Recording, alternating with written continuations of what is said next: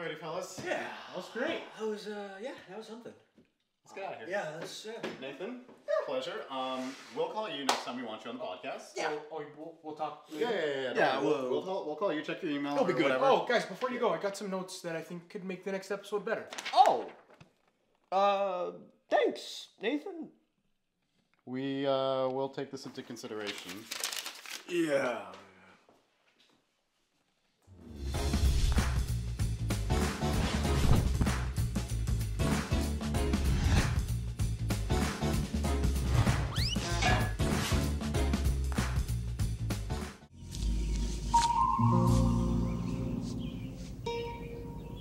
What the fuck is this piece of shit? Welcome to Real Late Night Talks episode 2. Welcome back. Oh yeah, I'm your host, Nathan, and I'm joined here by my lovely co-host. Matthew. My name's Todd. My name is still Todd, episode 2. Todd. And on today's episode, we're going to talk about Martin Scorsese films. Hell yeah. This is gonna be a good one. One of my personal favorite directors of all time. Yep. And I think there's a lot to talk about here. Let's start off with your guys' introduction to Scorsese. Scorsese, yes. Scorsese is one of those filmmakers that really changed my. I think the first film I watched was Goodfellas from him. That was the one that really just woke me up. I was like, damn, like the way it was edited. I've never seen something so like chaotic yet so like. It made filmmaking look so easy. Yeah, that's what I noticed, especially just really like the dialogue did. and stuff like that. It really did. Oh my god, and the music too. I fucking love the music in that film. Yeah, no. My first Scorsese film was a little indie film called Shark Tale. Shut the fuck up. You guys know he's in Shark Tale, Puff right? Daddy, yeah. Yeah. No, my introduction to Scorsese was actually the first time I got big into films was when I watched The Godfather, and I remember telling Matthew and Christian this because Chris and I had data management together, and it was Christian that told me, dude, you gotta watch Goodfellas, and I never watched it because I never had time to watch it until like a couple years ago. I finally sat down and watched it, and I remember it was like I always got like halfway in. And I remember one time I like fell asleep. Another time I just didn't have time. But then I finally watched it in its entirety, and I was like, "Wow, that was a good movie." I think that was my introduction as well. I think Goodfellas is the first movie I saw of his, and just immediately hooked. The opening scene is Yeah. That's for as long as I can remember, I always wanted to be a gangster. Like with the narration starts, right? Oh yeah, Oh, I yes. love that. I love that too because upon rewatch, after watching that, it's like. I think even Bill Burr said it on one of his podcasts because he was like rewatching. He's like, "This is like the 50th time I've seen it," and I just noticed that scene with the trunk and them killing the guy, the stabbing. And stuff. You notice how it's got a red tint to it? Yeah. It's like at that point, Henry's life he is in hell now. It's very symbolic. Everything before that he could have got away with. And didn't have to go didn't have to be a rat or anything. But at that point. Boom! Everything that was like the that's when action. they got it was getting sloppy, and it was the point of no return. Oh yeah. my God. And that's why Pesci's character at the very end shoots him because at that point it's just like he's in hell, and then the devil comes and shoots him, and then close the door. End of the movie. It's fucking beautiful. It's also an homage to an older film when Pesci's character like shoots. At the end, I love that. It's great. See, there's so many like choices in this movie. Like you watch some of these shots and they're not traditional, or some of them they're just like choices, like distinct choices that make this movie that were chances. Like it's great. And a lot of the dialogue, especially with Goodfellas and Casino, it gives off a lot of ad libs and stuff like that. Like Pesci, his character in both films. How unreal is Joe Pesci? Oh my God. And it's cool too, because I think his first collaboration with Scorsese was actually Raging Bull. And you can tell that his acting is different in each film. 100%. So he did Raging Bull, he did Goodfellas, Casino, and Irishman. Yeah. I think my favorite is The Irishman because your favorite performance from Pesci working with Scorsese, because there's this expectation with his characters that is always aggression. It's like, fuck this, fuck that. Yeah. Irishman, he is the most quiet character. Yeah. And that's what makes him the most creepy. Yeah. Creepiest. I remember watching it for the first time, The Irishman, and I thought he was going to have a moment where he snaps. I thought, like, De Niro's character, somebody was going to do something to Joe Pesci's character, and Joe Pesci was going to snap and reveal this side of him that we hadn't seen in all movie. And it never came. Also, I'm still, like, wrapping my mind around that whole... Yeah. He's in hell, and then Joe Pesci's shooting... Yeah. I'm, like, kind of... Like purgatory. It's essentially like the Goodfellas at that point. It's like everything after that's purgatory. His drug addiction, his escapades, his, like, all that stuff. And even when, like, his buddies are like, you got to stop seeing her. You got to go back to her. You got to do that. You can't be being a fucking rat and stuff like that. And he doesn't listen. Yeah. And it leads him to being a nobody, being a person that no longer is himself anymore. He calls himself Henry Hill, but he should just change it to like any person in life that has not amounted to anything. Yeah.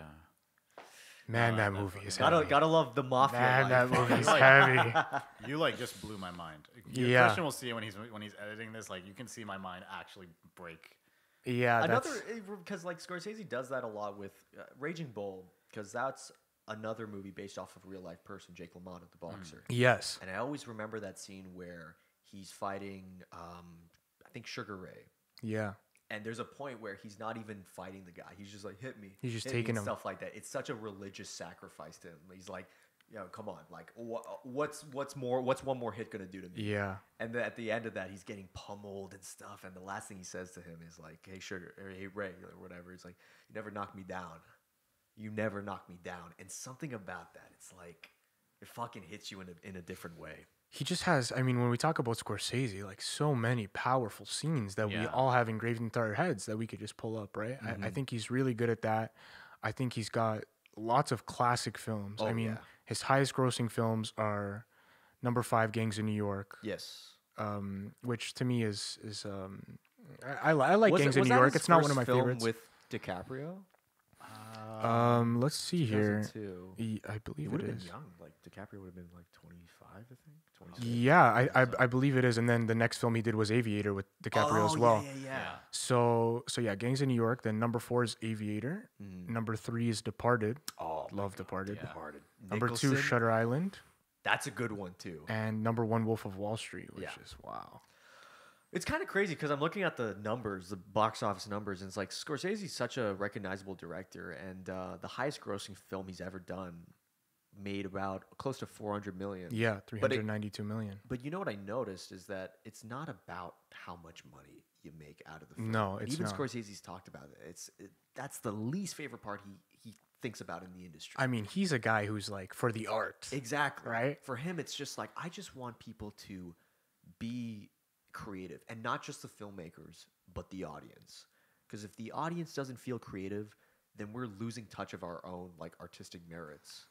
And I just, it's nice when filmmakers have that attitude still, So, yeah, all these films are great. Yeah. I think he has lots of great films. I think he does have some misses. He has a lot of credits. Yes. I mean, some he didn't direct, some he produced. He's done a lot of producing as well. So, I think the ones he directed, for the most part, are, I mean, classic. Yeah, I would say like out of the directors from that era, he's been the most consistent, even post 70s. 100%. Like I can name a film I loved from each decade he did from the 70s till now. Till now, which is unreal. Oh yeah, jeez. Which is unreal at his age, that like we're still so excited about a new Scorsese movie coming out. Oh yeah.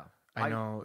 I don't know if you guys have heard like Killers of the Flower Moon, which is going to be his next. I cannot wait for that. His next Scorsese film. That's DiCaprio and De Niro in that one. Yeah, he's bringing back both of them. The recurring stars he's worked with.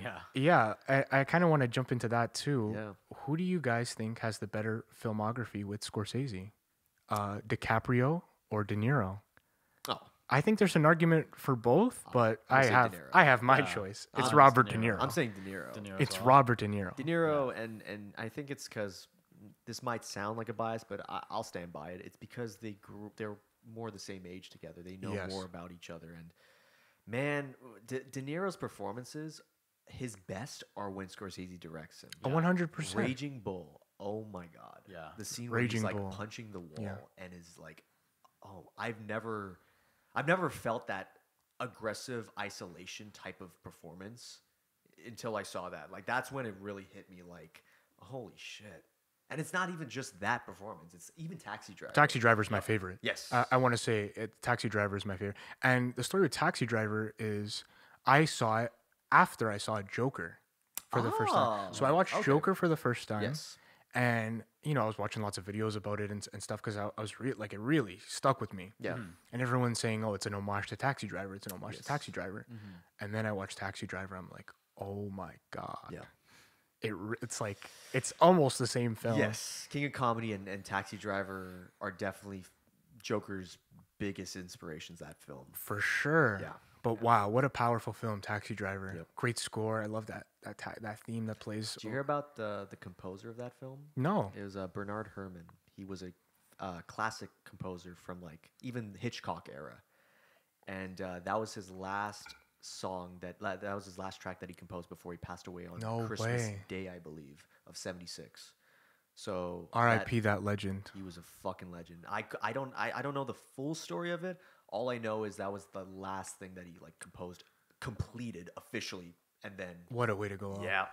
With such an iconic theme. He did Psycho. He did like all Wow. those classic Hitchcock films, and then he worked with I think Scorsese and De Palma in his later years, and then just overall great track record.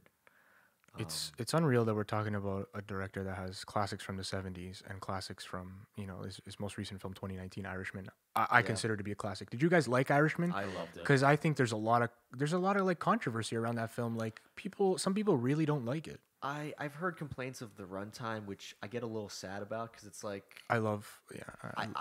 I'm fine with a length that's beyond 3 hours if it's well deserved. if it's warranted, and it is in this film, 100%. Oh Yeah. yeah. That's what I mean. It's like I never felt bored at all. No. Like there's always moments in the film that kept me going, and you know I would say the one complaint I would have with Irishman is technology wise. I'm sorry, but De Niro, CGI face. you don't look 35. And it's kind of a tragic story about like how the film was supposed to be made like in the early 2000s, and De Niro and Scorsese were both both already assigned to the project, Yes. trying to get funding, and they couldn't, so it just got shelved for so many years. And if we got in the early 2000s, maybe you wouldn't need all that. Yeah, you could have just. You know what I mean? They Makeup could have is just true. played it with some makeup. yeah, And then, like, De Niro just looks a little too, like, the scene where he's stomping the guy outside the store. I'm like, didn't that win, like, a Razzie? man. Razzie. Well, no, it didn't get a Razzie, but it was just like the worst scene of the film. It was Yeah, like it the just- way Yeah. There's they couldn't small even stuff get a double. that takes you out of it. Yeah. Yeah, it's just small stuff that takes me out of it. Yeah. You guys, like, did it really bother you? The like the It didn't CGI? bother me, but I definitely was like, wow, he does. Every time Pesci doesn't called him kid, I was like, Tough. He I looks know. older You than guys me. are the same age. Yeah, you guys look like Yeah, I know. But That's like me calling Nevis kid. Yeah, Nevis is older than me. hey kid, how's it going? Yeah. yeah. It did take me out of it at times, but I mean, the story was definitely one that's worth telling. Oh yeah. Some of the performances to see De Niro, to see Pacino. Pacino. Every time you see those guys in the same film, It's crazy. Yeah. Pacino, that's his first film he worked on with Scorsese. Yeah, I know. Isn't that crazy? long overdue. Right? Oh, Unreal that fantastic. there was no crossover there. Yeah. It just made sense, right? yeah. How good is that scene? 15 minutes. Anything more than that is disrespect. Yeah, you're saying something. He's like, how about 12 and a half? Yeah, so right in the middle. It's like, more than 10. This is how you dress to a meeting? What do you say? Oh. Yeah. No, I I, watch love that scene all the time. I love that scene where he's like, "Oh shit, just like I predicted, they fuck up Cuba." Booby starts coming after me in the Union. That and his whole "I'm sitting in a room full of fucking idiots." I think one of the best Pacino performances in recent years, for sure. Yeah. Yeah, I feel like he really gave off that emotion, especially his relationship with Frank Sheeran, De Niro's character. Yeah. Oh my God, I still think about that's another thing. I rewatching The Irishman. You know that scene where De Niro's character is a soldier and he's telling his story about Yeah. the soldiers digging their own graves and stuff like that. He's saying that story to Pesci's character. And what I realized is that their relationship begins because of that story. Mm-hmm. But in a way, Pesci is the reason why De Niro's character digs his own grave. Think of it this way. what does he do because Pesci told him to at the very end? He tells him to kill Hoffa. At that moment, not only does he dig his own grave, he is living there in limbo until his last days in the nursing home. Yeah. And that really fucking haunts me because it's just like the end is just him lonely in a room. To The me, priest it's like leaves the because most realistic. not even religion can help him at that point. To me, it's like the most realistic portrayal of the consequences of the mob life. Yep. And you know, at times it's glorified in some of these movies like Casino. and Right. Like there's always a downfall at the end of these gangster flicks, but that one, you really walk away like, And oh it's my all- god. There's a lot of movie after he kills Pacino anyways. Like there's like it's like a good 20, 30 minutes, isn't it? Well, at that point, I think he gets arrested and put into jail for I don't know how many years, and it's because of the car, man. Yeah. It says, "I like that car," But yeah, and he just says it in a more regretful way. I love because that of car. because of that fucking that car. that nursing home segment at the end is just so powerful to me. It's like you don't know who Jimmy Hoffa. But I really do feel cheated that I didn't get to see that movie in the theaters. I will say that. Yeah. And how do you guys feel about that? Like, I feel the if same Netflix way. was the only way that he could get it funded, then good. Because I'd rather watch this movie on Netflix than not watch it at all. Yeah, at least like because at least with Zack Snyder's Justice League, there was a global pandemic going on. There was no global pandemic going on when Irishman dropped. No, it did kinda- cost a lot of money though. That's true. It was But like also, 100 and like, yeah. I don't understand how Scorsese cannot get a blank check for any film that he wants to make. We're talking about Martin fucking Scorsese. Martin fucking. Yeah. Who can, if not him? Like, it's hard for me to believe that he's like has to shelf a movie for 10 years to get funding. Yeah. With this cast attached to it, and with this kind of story and this director, like, it seems like the perfect storm. I don't know how it could fail. Yeah. It's weird because like The Irishman was in development hell, and thinking about other directors, I think the only directors that have been able to fund and reach that amount of like status to the point where audiences are watching because of the director is like I can only name two. It's Tarantino and Nolan. Those are the ones, and they're younger than Scorsese. So I have this weird feeling that people are focused so much on them because their films are more recent. I agree. Tarantino is like 90s. Nolan is 2000s when they first started. Yes, Scorsese's been here it's since like 70s. yes, or even before. and Yeah. it's kind of sad that I think it's because I was thinking that people- too. Yeah, I was thinking like Nolan could probably get a blank check Any movie, it could be Yeah. the most confusing because plot. he Like, made the Dark. Yeah, it could made be the Dark Knight exactly. Yeah, you got the guy that made Pulp Fiction. Give him the money. Well, Yeah. you have the guy that made Taxi Driver. You have and the guy that Goodfellas. made Wolf of Wall what I Street, mean. Shutter Island, like Yeah. Goodfellas. Like, Give him what- money. give him money. exactly. Let him do his thing. We're gonna like it. Yeah, We're gonna love it. Yeah, we're gonna love I'm it. actually curious because Nathan, you talked about some duds that he had. Well, not duds, but not the greatest. And I'm curious which ones you think are not the greatest. Have you guys both seen Aviator? I've tried. It's a long one. It's a hard one for me to. I watched it kind of recently, maybe like a year ago for the first time. Yeah. I can't say I enjoyed that one too much. He makes it's again like it's very Scorsese. Like he makes a lot of choices in that film. Yes. And it works really well in Goodfellas when he makes those unique choices. And to me, in this film, some of those choices took me out of it, and I kind of think that one is a miss. That's fair. That's the biggest one in recent history.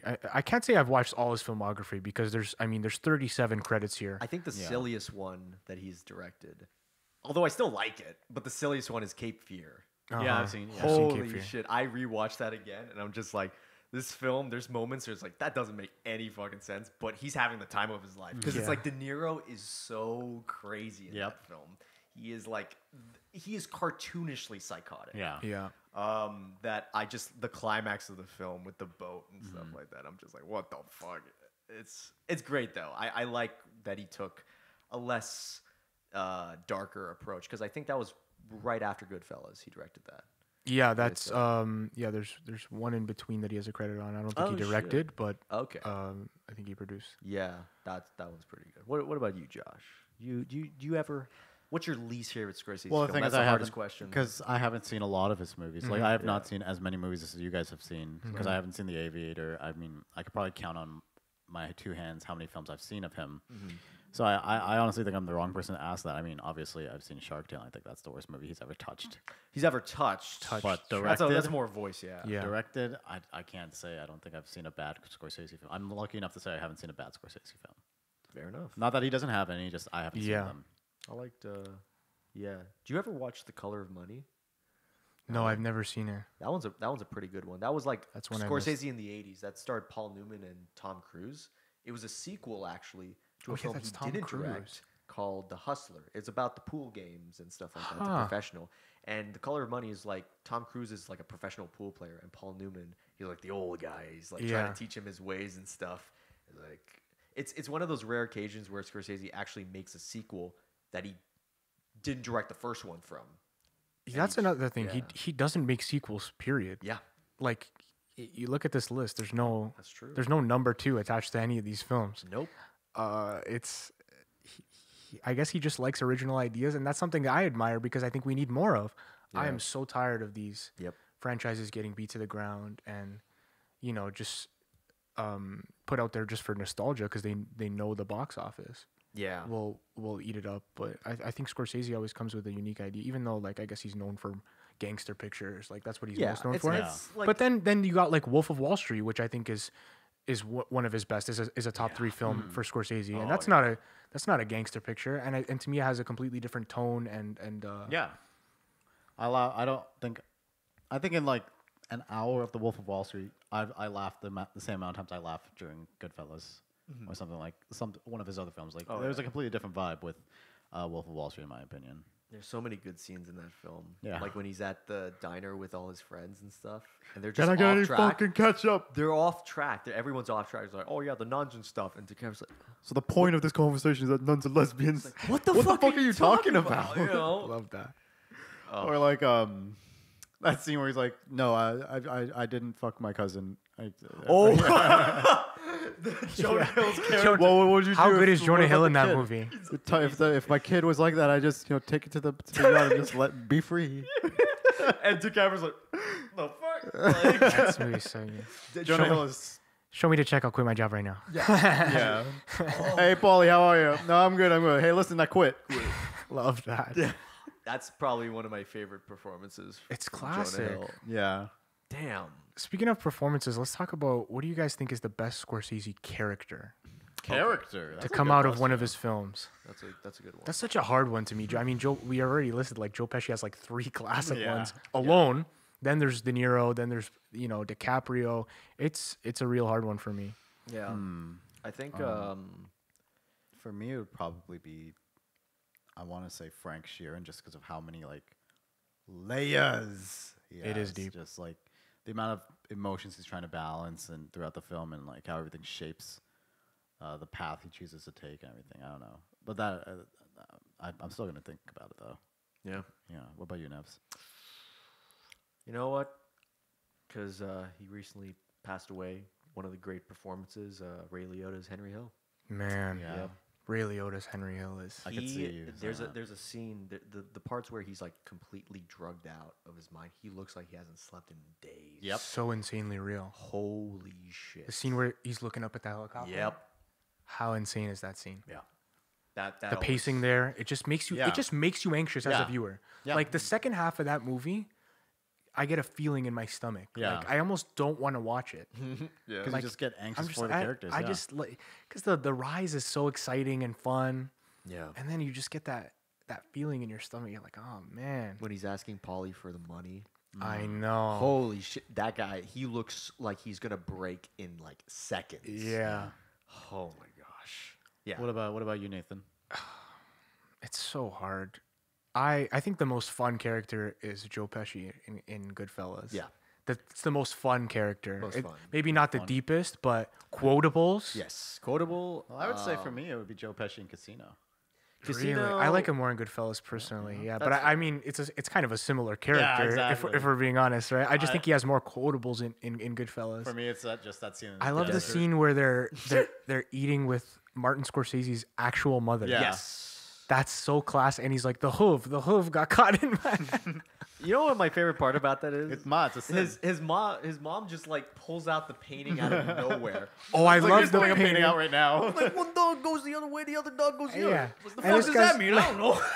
And this guy's looking at me like, "What do you want from me?" Henry, what's the matter with you? You don't talk too much. Christian, what's the matter with you? You don't talk too much. And I just love that like I didn't know the first few watches that was Martin Scorsese's real mom. Yeah. His dad's in it too. How amazing is that? Yeah. No, is that the fisherman?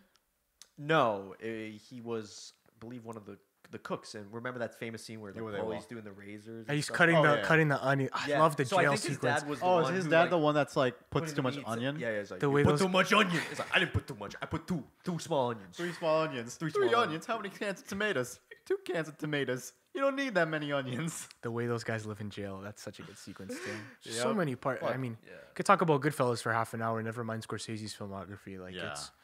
it's unreal. Martin Scorsese is an absolute legend. Yes. We hope to get many more movies from him. Yeah. And I mean, I'll watch them all, whether it's on Netflix, Hulu, in theaters. I don't give a shit. Yeah. I'm there because it's Martin Scorsese. Yeah. I think we'll wrap up with our top 3. Top 3. Top 3. Nathan first. I go first? Yeah, yeah. Oh, okay. My top 3. Top 3. Number 1, Goodfellas. Yeah. It has to be number 1. Mm-hmm. Number 2, Wolf of Wall Street. Yep. Number 3. God, it's so hard. I feel like I'm disrespecting some of these films. Like, Yeah. you know, it's Don't think about that one. Don't think of it You're that only- way. You're asking yourself for 3. Yeah. Doesn't mean the other ones are bad. number 3, Taxi Driver. That's a good I one. love Taxi Driver. Just had such a big impact on me Yeah. on first watch. So Fuck. All right, I'm gonna try to think this. 1 is Goodfellas. 2 is probably Raging Bull, and 3. I think I'm gonna go. Fuck. it's so hard. Like, what doesn't make the list? These are You all know what? Hot take. classic Shutter films. Island. I'm doing Shutter Love Island. that. Third. Yeah, love the Number choice 1 in for that me one. is probably Irishman. Yeah. Number 2, Goodfellas, definitely. Number 3, that's a tough one. Right. Yeah, it's hard. So I'll get the tough third one. Let's see. What is? Shark Tale? No. Don't. Number 3 is probably gonna have to be Casino for me. Okay. Yeah. Nice. Yeah. That's But a solid one. again, I have a limited. There's only so many Scorsese films I've seen. Like I've seen Taxi Driver. I didn't actually like it that much. That's another conversation for another day. Oh shoot! He's looking at me like Joe Pesci right now. Like, what? Dig a hole. Time for me to dig a hole. Looking this at you time I like was you're thinking Spider. 50-50. But yeah, no, I do intend to continue watching more. It's just I've been trying to watch so much shit recently. Fair It's hard to watch a lot 3-hour films. Yeah. But yeah, how are we feeling, boys? Martin Scorsese. pretty good. We love you. Love you. Love I'm gonna you. watch Scorsese. all your films. You're one of the few filmmakers that has this passion still, even 50 years, over 50 years of directing. Yeah, So, well, we hope you guys enjoyed this episode of Real Late Night Talks with the 3 bros. Yeah. If you enjoyed the episode, don't forget to leave a like, subscribe to the channel, ring that notification bell, check out our Instagram, check out our TikTok, and check out our Twitter. Follow Nathan on Instagram, and if you want to support the channel, check out our Patreon. With all that being said, we'll talk to you guys next time. Peace out, y'all. Peace Peace. out.